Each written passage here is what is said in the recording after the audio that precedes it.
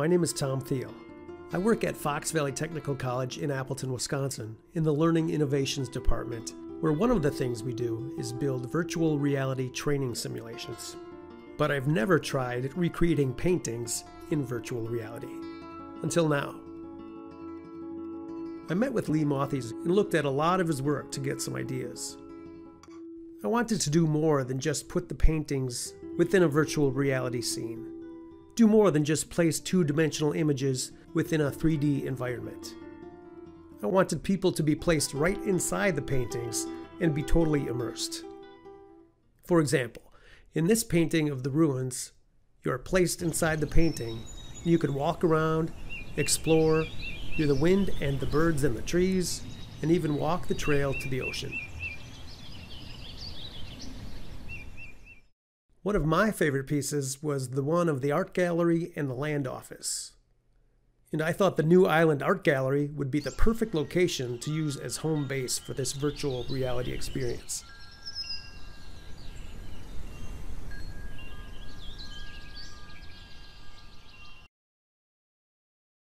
Everything in this scene had to be made by hand. A 2D object in a 3D scene just wouldn't look right. Just to make this book, I'd have to take an image for the back cover and apply it to an object. Then for the pages in between, I'd have to take a shape to fill the area where the pages are. And then build a cover using the cover of Lee's book. And even the spine. And then the three-dimensional book can be placed in the scene. Recreating Lee's art in virtual reality was challenging. He has a style of his own. I couldn't just purchase pre-existing 3D models of buildings or bridges because they wouldn't look anything like what Lee had painted. I had to make things from scratch.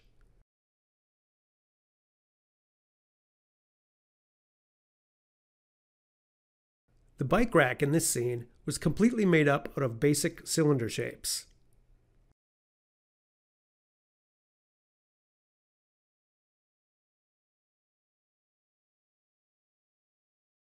On the technical side, I used Unity 3D software for this whole project.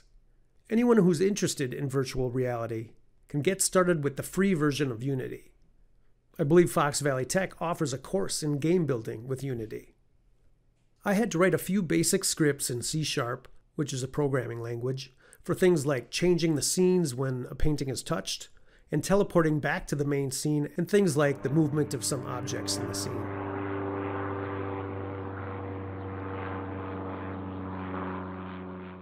So when you put on the headset, you will be in the art gallery on New Island. In front of you on the wall, there are 5 different paintings. You'll be using the Oculus hand controllers to walk around the room and walk up to a painting. Then put your hand up to the painting and see what happens. You'll be inside the painting for about a minute, so you'll have a little time to do some exploring. Then you'll automatically go back to the main scene. The thumb controller on the left moves you forward and backward. The thumb controller on the right turns you from side to side. You'll use these 2 thumb controllers to move around in the scenes. Welcome to the gallery on New Island. Try touching each of the paintings on the wall for a 30-second experience. This was a really fun project to build, and I really hope you enjoy being immersed in Lee Mothes' New Island.